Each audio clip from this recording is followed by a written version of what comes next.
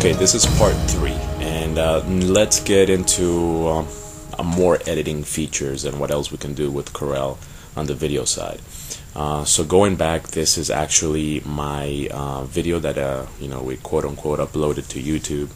Not really, but this is a video, but I'm not fully satisfied. I want to throw some pictures in there. I want to throw other things that might be more fun.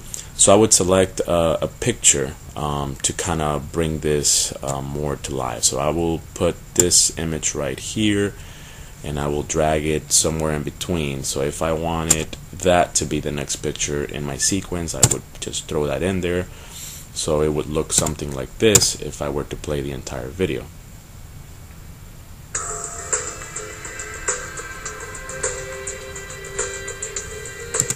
Okay, so as you can see, you can pretty much drop images, video. I mean, you can just link it all together, texting, transitions, and you can also do graphics as far as colors go. You can insert objects if you go into that feature there, and create frames as well. You can do frames if you want to do like a frame for your entire video to make it look like you're in a theater or anything of that sort. So you can really play around with some of these features. The filter setting or option here is pretty cool. It's pretty neat because it'll give you some really fun things that you can throw in your video. So for example, on the video right here where we have that little first smiley face coming up, I want to throw bubbles around it, and you would just grab that feature, throw it in there, and let's see how that would look. Just that single clip. Let's see how that would look. I'm drawing a smiley face, and at the same time little bubbles are coming up. If you don't like that option, you just select the undo right there, and no harm done. You can select something else. You can do something like a sketching, if you want to create like a sketching type of feature on that, and you throw that there. Let's play it and see how it will look instead of it being drawn out. It didn't look too good. I didn't do much for it, but you kind of get where I'm going with this. I mean, you can do all sorts of things. You can do like a little star feature. You can make it duotone, like this. Let's throw that in there really quick. And for whatever reason, I guess based on the coloration, it's just not working out. Let's do something a little simpler. Yeah, let's do like a little lightning. Let's try that. All right. There, a little lightning in the middle of the drawing. You can't see it because it's all white. That's funny. I'm selecting all the wrong ones, but you get the idea. The idea is that you can use these FX features right here, these filter features, and you can throw them in your video. If I want to give my video, maybe this one might be a better one to show. If I want to make my video look like a really old video, I overlaid that feature there, and now it looks like it's a really old image.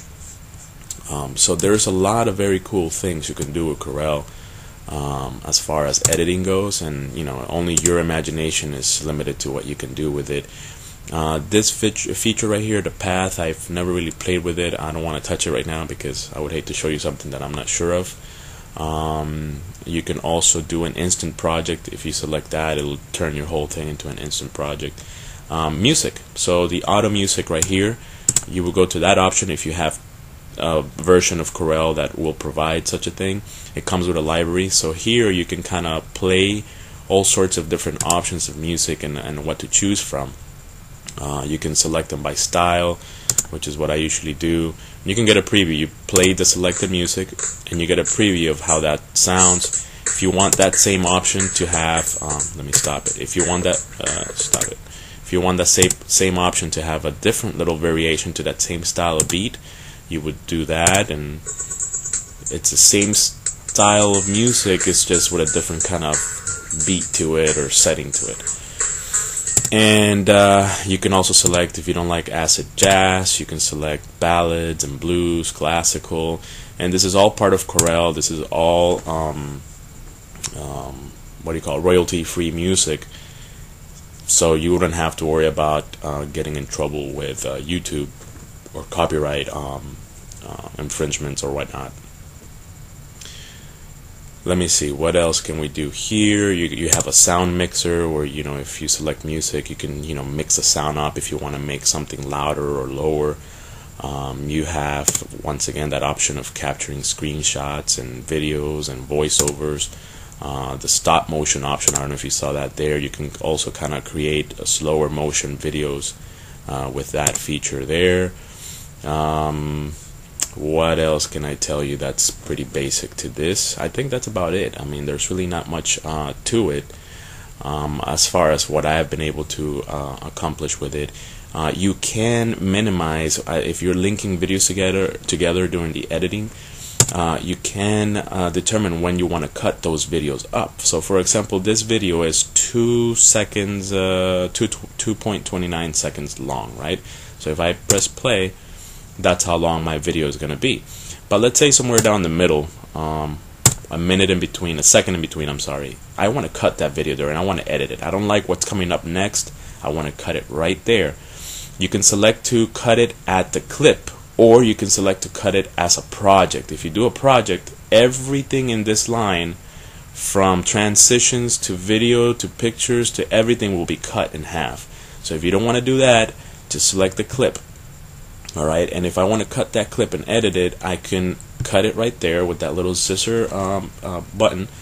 You cut it right there, and now you have two separate video parts.